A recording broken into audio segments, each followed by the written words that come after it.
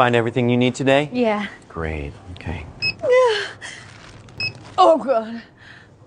No. Everything okay, ma'am? It's just that you've only scanned a few items and it's already $60. I'm so scared. Okay, I'm a trained professional, ma'am. I've scanned a lot of groceries. I need you to stay with me. It's just that my in-laws are in town and they want a charcuterie board. Well, this isn't gonna be easy, so I need you to be brave, all right? What's your name? Patricia. Trisha, all right. I need you to take a deep breath. We're about to do the cheese.